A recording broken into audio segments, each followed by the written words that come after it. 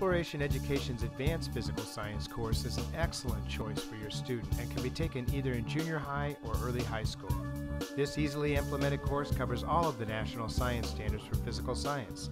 The 150 lessons are broken down into 36 chapters, with each chapter having 5 lessons. So the student completes 5 lessons each week as they progress through the school year. The course covers forces, machines, motion, energy, sound, light, chemistry, magnetism, and electricity.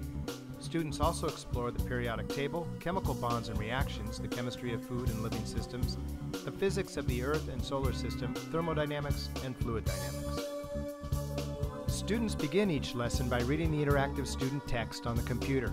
The first 3 lessons of any chapter are what we call foundational lessons. Although most of these foundational lessons will be new material for the student, some may be review. Our goal is to bring every student, regardless of their science background, up to the same level before diving deeper into the subject with the last 2 lessons of each chapter. This lesson is from our electricity unit and is a good example of a typical foundational lesson. The first page introduces students to what a series circuit is. The next page shows how, in a series circuit, if one bulb goes out, the entire circuit goes out. Students answer multiple choice questions as they go through each lesson. Next, the student learns about parallel circuits and how even if one bulb goes out, the other can stay on because there is a second path for the electricity. Again, they would answer a question. But the beauty of this course is that after every lesson, there will always be an experiment or activity. The students follow the scientific method, coming up with their own hypothesis, which they write down into their logbook. Next, the lesson walks the student through how to set up their experiment with step-by-step instructions. In this experiment, they will take their circuit, set it up as a series circuit, take out a bulb, and write down what happens.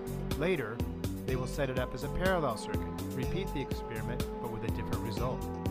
To briefly show the difference between a foundational and a more in-depth lesson, let's take a look at Chapter 7 from the Forces and Machines section. These first 3 foundational lessons are laid out like the one we just went through. In this chapter, the students are studying machines, levers and fulcrums, inclined planes and ramps. But in the last 2 lessons, the student will dive a lot deeper, learning about machines, heat exchange, and heat engines. There is a bit more reading involved in these lessons. On the first page, the student will learn that heat always flows from hot to cold.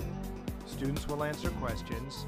Next, they will learn about the internal combustion engine and how it uses this heat flow and difference in temperature to function. Another question, and then they are introduced to natural heat engines, which a hurricane is. The warm ocean and cool atmosphere are the difference in temperature. As the column of air rises, it creates a vortex. Last, it ties it all back into one of their projects, in this case the steamboat, explaining how it is able to run by utilizing the difference in temperature between the hot boiler and the cold water. Aside from the interactive text, the course also comes with a student logbook. This is where the students will record answers to their questions, write out their hypothesis, experiment data, and theories. When they get to the 4th lesson of each chapter, they will have their written answers, and then in the last lesson of most chapters, the student will complete a formal lab write-up. At the beginning of each section, there's a vocabulary word list. The students will learn these words and then be quizzed on them. They will also complete 8 section review quizzes. Our advanced course also comes with quarter exams. One of the unique things we do is that the week before the exam, the lesson is on preparing for the exam.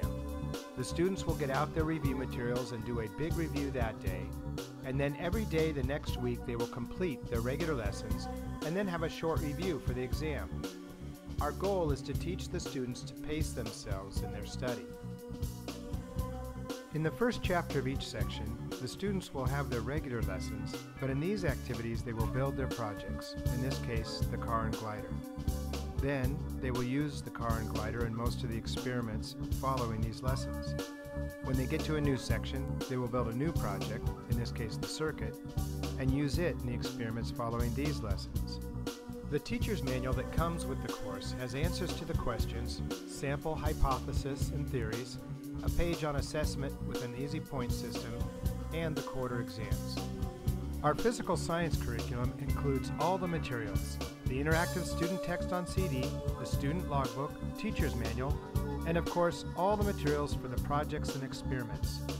We even include things like dowels, templates, decals, pH paper, paper clips, string, nails, and balloons. If you're looking for a solid, thorough, hands-on, student-friendly physical science curriculum, then Exploration Education Science would be a great fit for you.